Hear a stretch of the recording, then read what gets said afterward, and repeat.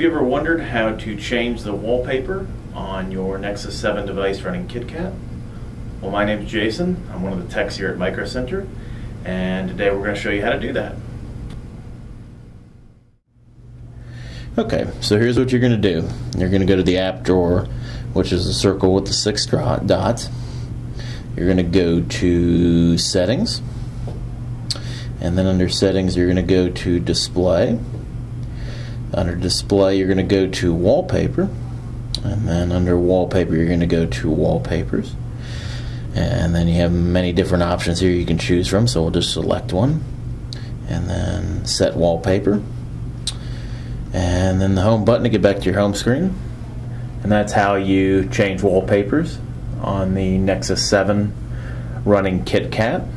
If you have any other questions, you can visit us at microcentertech.com.